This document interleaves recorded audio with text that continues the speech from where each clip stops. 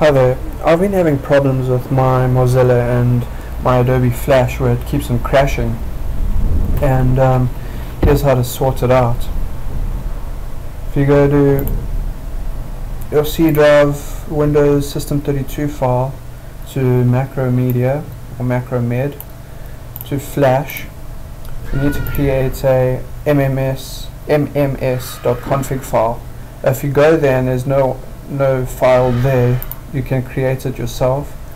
If you just open Notepad and type this in, exactly, file, save as, drop down all files, mms.cfg,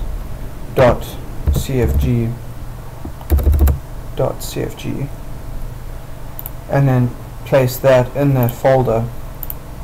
That's how it will sort out the issue. And then you can YouTube again.